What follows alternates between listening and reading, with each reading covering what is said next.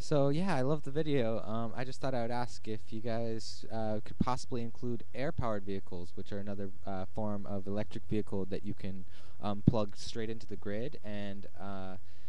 basically everything is exactly the same as an electrical car, except that instead of using chemical batteries, which are possibly dangerous for our planet, you're just using an air chamber that's possibly made out of uh, carbon fiber. So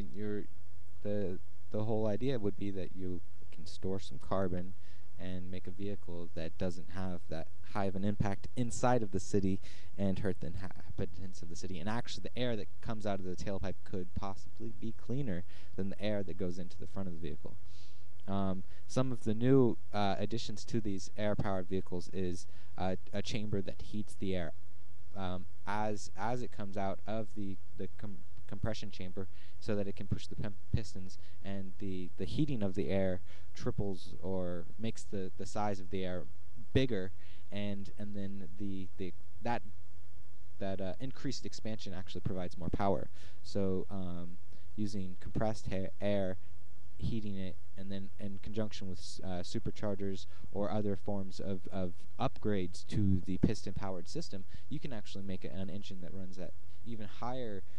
efficiency than conventional combustion engines, because the processes that you're using are relatively lower temperatures than the combustion process uh,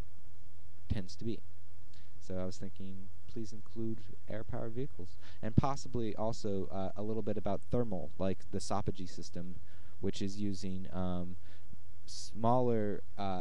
collection-based thermal heaters that use a parabolic dish to collect heat on a 1-inch diameter pipe,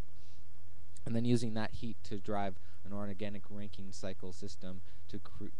turn an alternator and generate electricity. So those are two systems that I thought you might want to include.